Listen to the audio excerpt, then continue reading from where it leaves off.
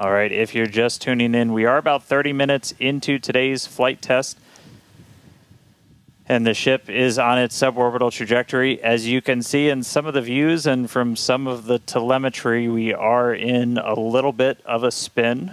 We did spring a leak in some of the fuel tank systems inside of Starship, which a lot of those are used for your attitude control. And so at this point, we've essentially lost our attitude control with Starship. We are still on a path toward re-entry. We are suborbital, so no matter what, we are going to enter. However, this lowers the chances for it to be a controlled re-entry. So if you think back to Flight 3, when we had something similar happen, just the end symptom of a loss of attitude control, we were in a roll by the time we hit re-entry. So we are going to re-enter. We should hopefully still have views. The Starlink satellites are pretty robust to still maintaining contact. We've got 4 of those terminals on the vehicle, and they're pretty robust to maintaining contact even when we are in a spin, essentially. So we should hopefully continue to keep live views. It's going to still be dark until we get a little bit closer to entry, as we are a little bit, we're coming up on Africa. I believe we do swing just to the south of that continent. And by the time we start heading out over the Indian Ocean, we'll start heading into a sunrise. So, not looking great with a lot of our on-orbit objectives for today, where we were hoping to do the PEZ deploy and relight an engine, and then really importantly, get into that controlled entry to really put the heat shield through the ringer. Nonetheless, Starship marching forward towards that re-entry over the Indian Ocean, so we'll continue to hang with it and give you any updates as things continue to change.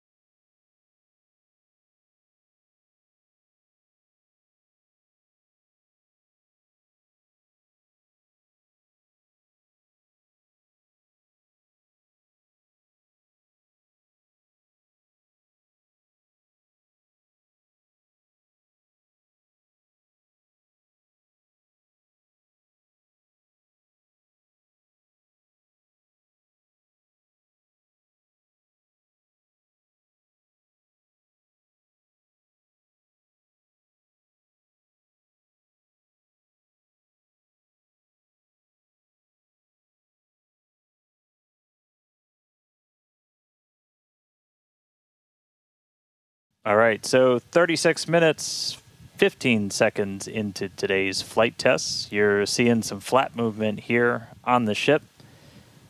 If you've been following along, we have essentially lost attitude control on the ship at this point. It is suborbital, so it's still headed to the exact same trajectory as before. We were not able to get that payload door open and deploy those nose cones. We've been dealing with some leaks on the ship.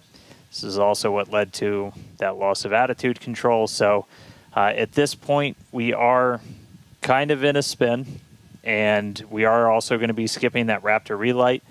If you've followed through the history of Starship, something similar happened, different cause, but same symptom back on Flight 3, where we weren't able to maintain attitude control in orbit.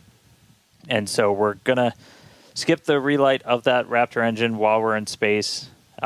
We are going to still proceed with entry, but as we are not able to control the attitude of the ship, as we get into entry, it will enter in whatever orientation it is in at the time, which does not bode well for the ship's heat shield, as we're not going to be essentially aligned the way that we want to do for reentry. So it is definitely coming down. It is definitely heading to the Indian Ocean, but our chances of making it all the way down are pretty slim.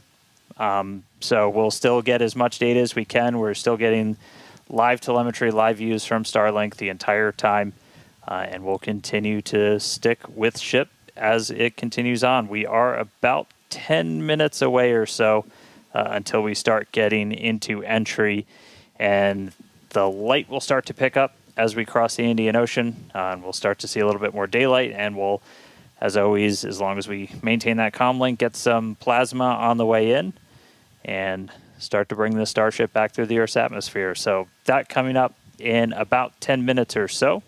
So we'll check back in with everybody in a little bit.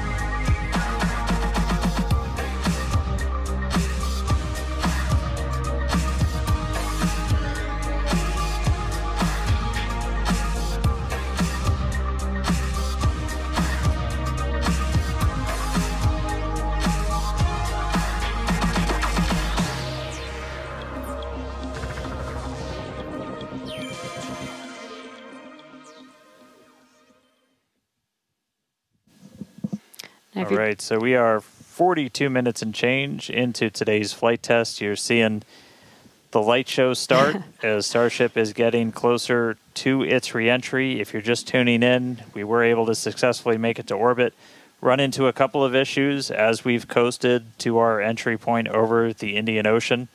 At this point, we had lost attitude control of the ship and entered into a spin. The team made the call to do what's called passivate the vehicle, so we're essentially venting all of the remaining propellant overboard, and it's going to make an uncontrolled reentry. Important to note, this is a contingency that is planned for, and we clear the zones in the Indian Ocean where these entries could take place.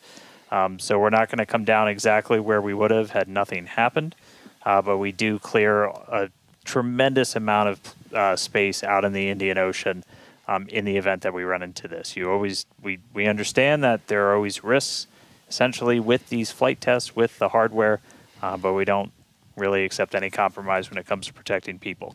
And it is one thing to note is we will actually still re-enter in our planned airspace zone. We might be getting some video back soon. There we go.